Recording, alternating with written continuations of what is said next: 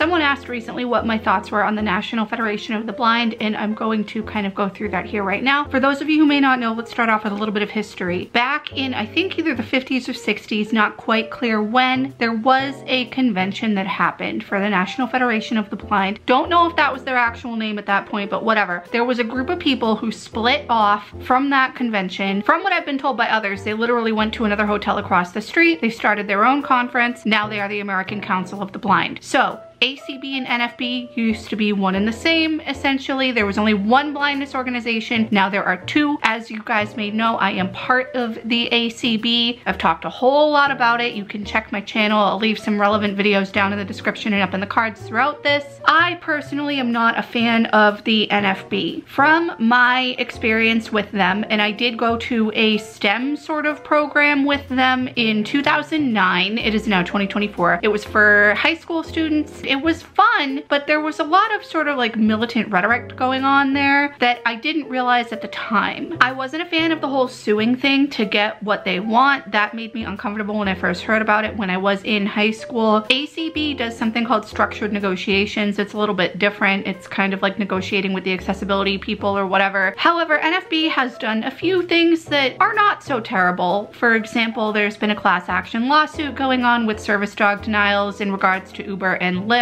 I don't know if it's also Lyft, but I know it's definitely Uber. There is a rally happening at some point, unless it already has happened, at Uber HQ in California. The National Association of Guide Dog Users, which is NFB's guide dog affiliate, are allegedly gathering for this rally outside of Uber to combat ride denials, which is great. There are other organizations such as ACB and other local organizations in California that are sending representatives as well. That's getting a little bit off track here. NFB has a sort of mold that they want you to confine to as a blind person. Again, this is my experience. If you feel something different, please leave in the comments down below. Be nice, because we're all just sharing our opinions here. Essentially, when I was at that youth program, I was told that I had to use my cane all the time and that my cane had to be to the bridge of my nose because that is what the NFB people use. I am sighted enough where I can pass for a sighted person. I am low vision. I've talked about this so many times here on this channel. I can get around without a cane. Of course, it depends on the situation. It depends on where I am. I can get around fine without a cane. I personally prefer my cane to go to about my armpit area, which is what I was told to have my cane height at in school by my mobility instructor that I had in school, who was teaching me how to travel safely and independently with my cane. I think that the bridge of the nose thing is too much, and I don't need to have that wide of an arc when traveling. I don't need to figure out where things are 5 feet to my left, for example. I'm 5'2". I'm short. Another thing is I prefer my cane to fold. A lot of the NFB canes do not fold. I don't like how they kind of pressure you to not only be a member of the organization, but to confine to all of their ideals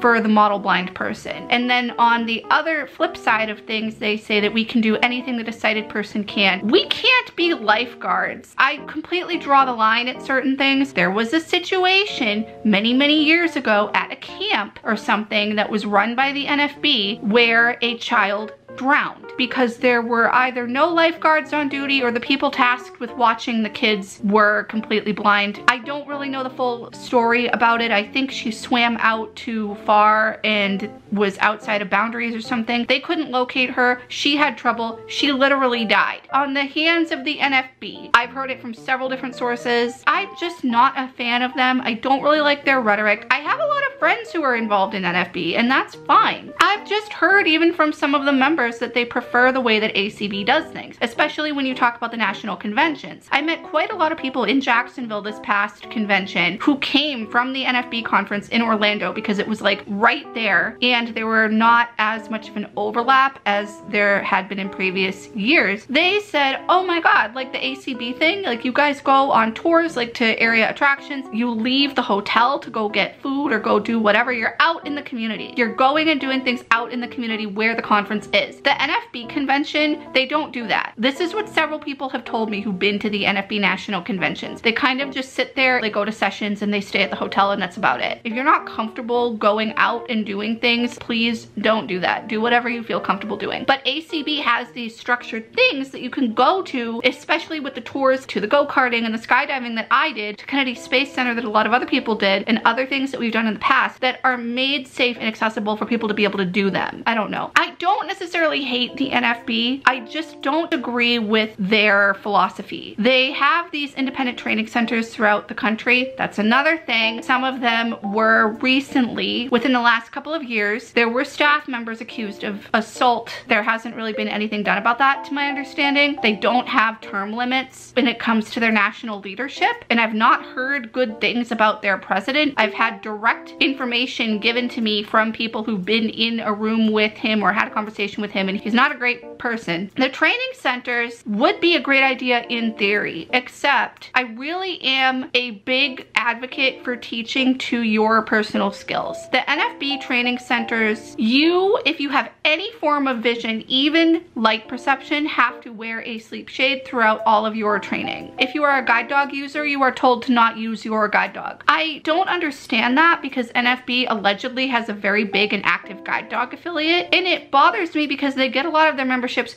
from the people who go to these training centers. If you go to an NFB training center, you have to become an NFB member. You have to go to the national convention. They pay for you to go. It's a whole thing. It's like mandatory fun. If I were to go to an independent living center, or if somebody that I know were to go to one of them, I would rather go somewhere that would teach to my level of sight that I have. Same with other people that I know who are low vision. I've heard of people who have some usable vision. Their vision is stable. They tried an NFB center and they left because they were not being taught how to do things to their level. I get leveling the playing field with the sleep shades only if you are losing your vision, or if you were born blind, or if you lost your sight, then that is a great idea. If you're somebody who has low vision and your vision is stable, I don't see any reason to use the sleep shade thing. So I've talked about a few different topics here that I've highlighted. This is just my general opinion on the NFB. Again, I don't hate them. I just disagree with a lot of the things that they do. I think that some of the things that they do and say out there are very toxic. I, again, have a lot of friends who are involved in the NFB. So you do you. Have a great time. If you have any other questions or want me to talk about another like opinionated thing, please leave any information down in the comments below. Suggestions, feedback, whatever. Thank you so much for watching. I hope you enjoyed this, and I will see you in the next one. Bye.